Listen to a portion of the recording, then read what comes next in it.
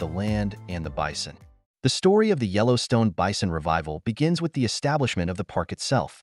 Yellowstone National Park, founded in 1872, is the first national park in the world and has played a crucial role in the conservation of bison. Despite the creation of the park, bison numbers continued to dwindle due to poaching and other human activities. By 1902, only about 24 bison remained in the park. Recognizing the dire situation, the U.S. government and conservationists took action to save the remaining bison. In 1902, the Army, which was responsible for managing Yellowstone at the time, initiated a program to protect and increase the bison population.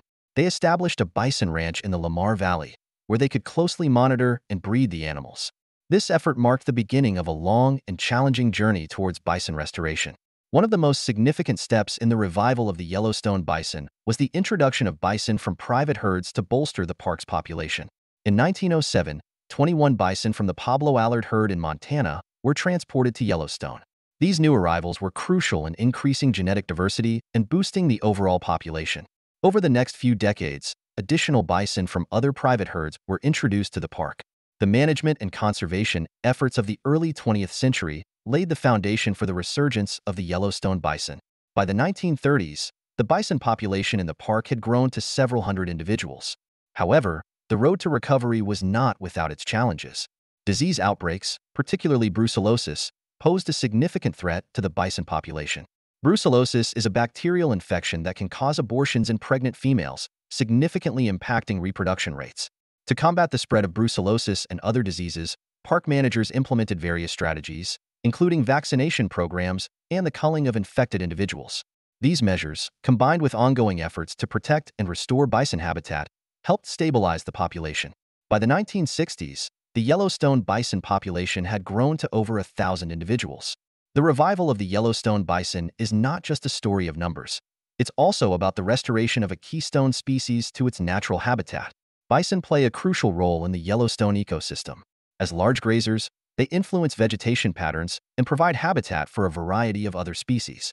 Their grazing helps maintain the health of grasslands, promoting biodiversity and preventing the encroachment of woody plants. Bison also have cultural and historical significance for many Native American tribes. For centuries, bison were a vital resource for indigenous peoples, providing food, clothing, shelter, and tools. The near extinction of bison had profound impacts on Native American communities. Today, the revival of bison populations, including those in Yellowstone, is seen as a symbol of cultural and ecological resilience. Despite the successes in bison conservation, challenges remain. One of the most contentious issues is the management of bison that migrate out of Yellowstone National Park. Each winter, some bison move to lower elevations outside the park in search of food. This migration brings them into conflict with livestock interests, as bison can transmit brucellosis to cattle. This has led to the controversial practice of culling bison that leave the park to prevent the spread of the disease. Efforts to address this issue include the development of a quarantine program, where bison are held and tested for brucellosis before being relocated to other conservation areas or tribal lands.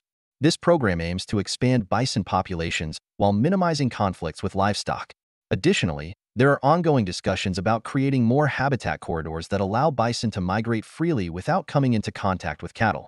Another significant challenge is the genetic health of the Yellowstone bison herd. While the population has rebounded, the genetic diversity of the herd is still a concern. Genetic diversity is crucial for the long-term survival and adaptability of the species. Conservationists and geneticists are working together to ensure that the Yellowstone bison maintain a healthy level of genetic variation.